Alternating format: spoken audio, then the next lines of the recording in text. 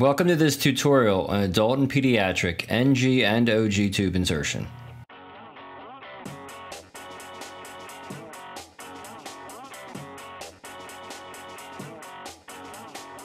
In all patients with an advanced airway in place, and especially those patients with gastric insufflation, an NG-OG should be considered as an adjunct airway management, since decompressing the stomach will allow the diaphragm to drop and improve tidal volumes. So that being said, an NG-OG is indicated in any patient who is either unconscious, in cardiac arrest, or respiratory arrest with evidence of gastric distension. If the circumstances I just described are present, an NG-OG tube may be inserted under advanced airway management standing orders only for adults, provided there is an advanced airway in place. An NG-OG is also indicated for suspected drug or poison ingestion after consulting with medical command.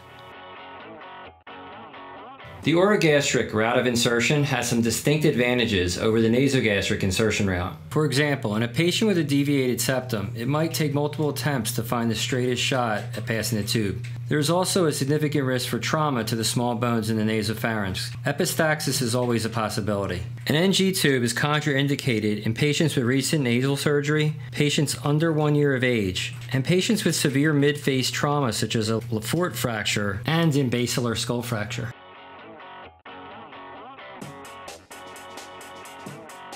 In a patient without a gag reflex, unconscious, in cardiac arrest, or in respiratory arrest, all you'll need to have to complete this procedure is the properly sized NG-OG tube and a 60 milliliter catheter tip syringe.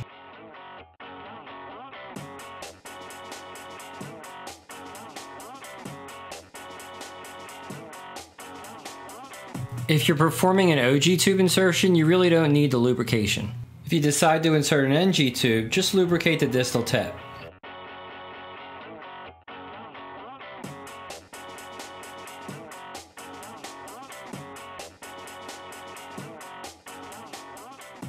Now we have to prepare our tube and measure it to get the proper depth of insertion.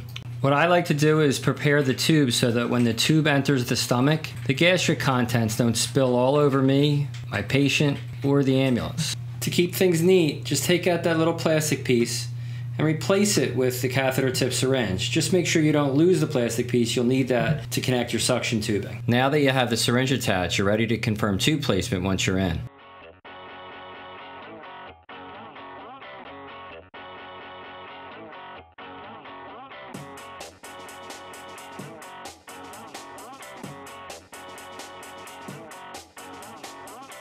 So here we go, from the corner of the mouth, around the ear, to the xiphoid process. Make sure you get a tight grip on the tube and maintain your position on the tube so you don't lose your landmark. What I like to do is just wrap it around my finger once to maintain the tube position.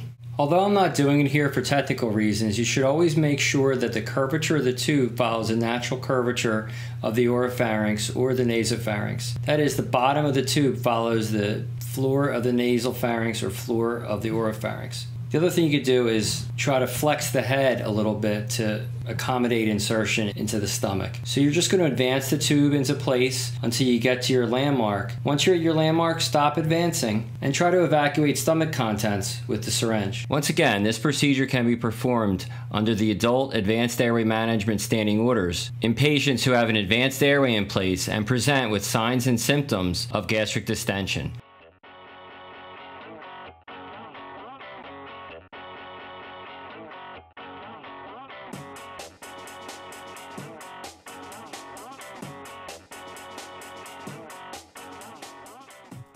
The OG tube went in very easily. It's inserted to the depth that I've marked on the side of the tube. So I'm going to go ahead and begin aspiration with my syringe I already have attached. It appears that I have some stomach contents coming up through the tube and into the syringe. So I'm in place. I can carefully remove the syringe, replace the white connector, and hook to a maximum vacuum of 80.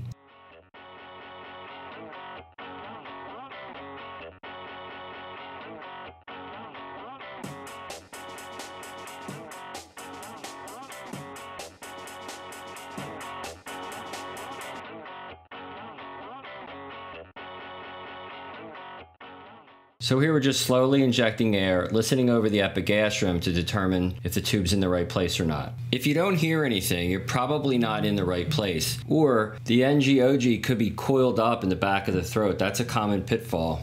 especially with the orogastric route of insertion. With the nasogastric route of insertion, a lot of times it can get hung up on the sinus. If that happens and your patient's unconscious, you can try a McGill forceps to try and advance the tube. If they're conscious, you really can't do that, so the best thing you can try for is to ask them to swallow or take sips of water through a straw while you're inserting the tube.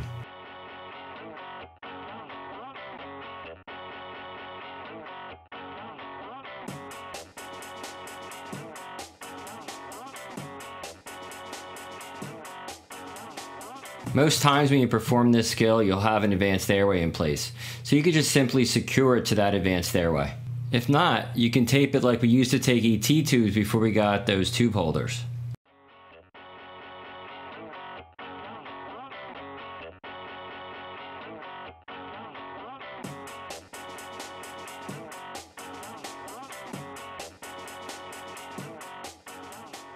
There are special considerations for NG-OG tube insertion in pediatrics. NG tubes are contraindicated in patients under 1 year of age. You should always determine the size and insertion depth of a tube by using the Braslo tape. And lastly, in neonates and infants, use a 5 to 8 French feeding tube attached to a 3-way stopcock instead of the full-size 10 to 12 or maybe even 14 French NG-OG tube. So you'll notice we have the feeding tube, the Braslo tape, and the regular NG tube. So this is some of the equipment that you might use if you're going to put an NG or an OG tube in a pediatric patient. The other thing that we have here is we have a syringe that's a little bit smaller than the 60cc syringe. It's about a 20 or 30cc syringe, and a 3-way stopcock.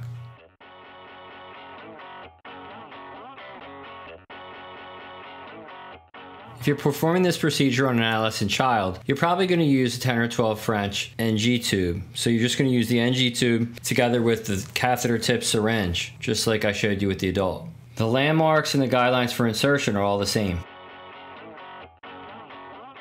For newborns and infants under 1 year of age, you're going to have to use the 5 to 8 French feeding tube with a 3-way stopcock attached. Attach your 20 or 30cc syringe to the end of the 3-way stopcock and make sure the valve is positioned so you can aspirate stomach contents.